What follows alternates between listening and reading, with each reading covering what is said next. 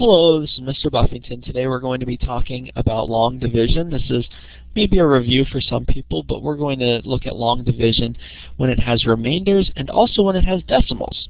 So that'll be fun.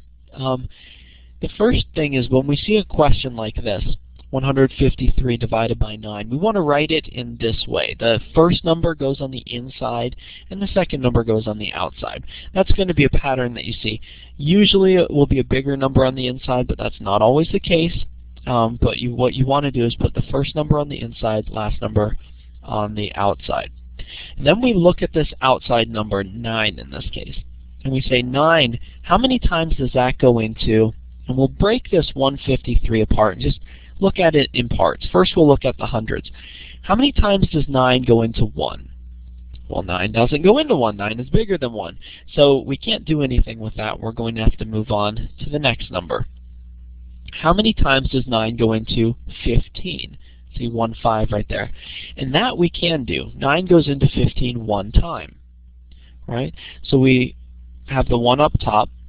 And to find out what's left, what we'll do is we'll multiply 1 times 9, and that gives us 9, and then we subtract to find the difference. 15 minus 9 is 6, so what that's telling us is that 9 goes into 15 one time, and there's 6 left over. To find out the rest of this problem, what we need to do is bring the 3 down, and figure out, again, 9, how many times does it go into 63? Well, 9 goes into 63 7 times. 7 times 9 actually is 63.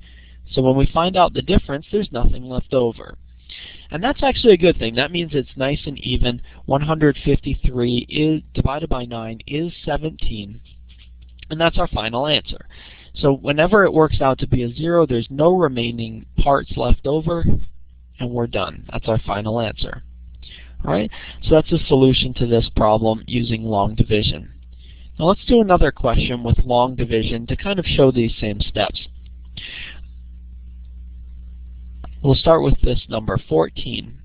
This is saying 85 divided by 14. We put the first number inside, the second number on the outside. And we'll look at this. How many times does 14 go into 8? Well, 14 can't go into 8. 14 is bigger than 8, so we'll move on to the next one. How many times does 14 go into 85? And for me, I just try and take a guess. And in this case, I'm going to guess, well, it'll be probably around like 5 or 6. So let's say 5. Now what I'm going to do is the same steps. I multiply 5 times 14 to see what that gives me. That gives me 70. And when I subtract 85 minus 70, I get the result of 15. So 14 would go into 85 5 times with 15 left over. Now, that doesn't really work, because if there's 15 left over, that can still go into 14. So what we're going to have to do is actually back up a step and make our guess just one number bigger. Alright?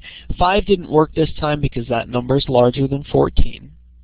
But we're going to back it up and try guessing using just the number, one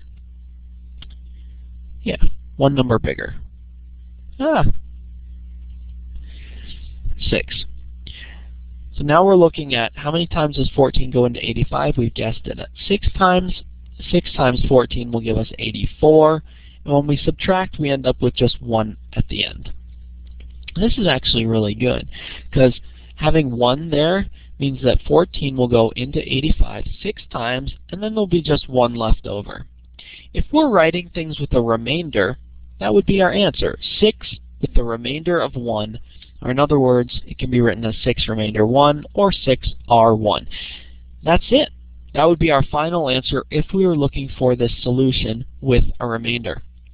Now, if we're looking for this solution with decimals, it's going to add a couple of steps, and it's going to give us lots of practice at long division. So that's good. Alright, let's take a look at what we do. If we're going to put a decimal there, we have to go until we end up with a 0 on the end here. So we put a decimal in both the top and the bottom, both inside and outside, and we just keep adding zeros, because adding zeros after this 85 does not change the value of it. So we're just going to find more exactly how many times 14 goes into 85. So we'll start by adding a 0, and then we need to bring that down. We look over here and say 14. How many times does 14 go into 10? Well, 14 is bigger than 10. It doesn't go into 10. So we put a 0 up top, and then we add another 0 here and continue on. Bring the 0 down. Now we're going to say, how many times does 14 go into 100? And we'll put our response up here. We'll say 7. 7 times 14 is 98. We'll subtract 98. 100 minus 98 gives us 2. It's not a nice even number at the bottom, so we're going to add another 0 and continue on this process. Add a 0, bring it down. How many times does 14 go into 20? We'll put the number up there. It goes in 1 time. 1 times 14 is 14. 20 minus 14 equals 6. It's not 0. So we're going to have to continue adding a 0, bring it down, and on and on and on, following those same exact steps. It can take a long time. But basically, that's how we do long division. In this case, the decimal would continue on and on and on and on and on. So we're just going to stop at this point, showing that these are the steps to finding a solution for decimal. And you continue until you do subtraction and you have a nice 0 at the end. Alright? Like I said, this can take a long time and continue on for quite a while. But if it was just with a remainder, then we would have been done at the second step.